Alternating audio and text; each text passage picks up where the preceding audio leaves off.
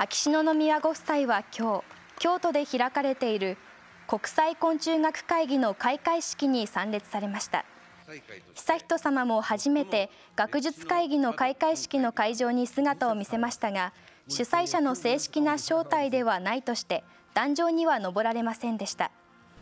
その後3人は学術研究ポスターの展示をご覧になりました。悠仁さまは共同研究者が中心に作成した学術ポスターを今回の会議で展示発表することになっていますが、この日の会場にはありませんでした。